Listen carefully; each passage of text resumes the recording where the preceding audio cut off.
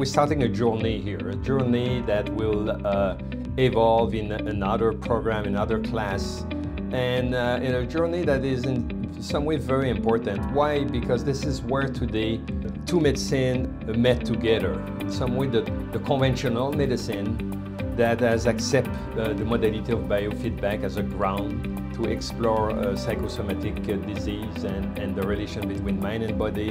And the other side also integrative or holistic medicine that approach technology that respond to biofeedback. So be ready, because we will cover a lot during this class. This biofeedback course is also a basic, a starting point. It's not an ending point. And we will have to acquire a basic knowledge about the biofeedback. Sign up for Quantum University's Biofeedback course today.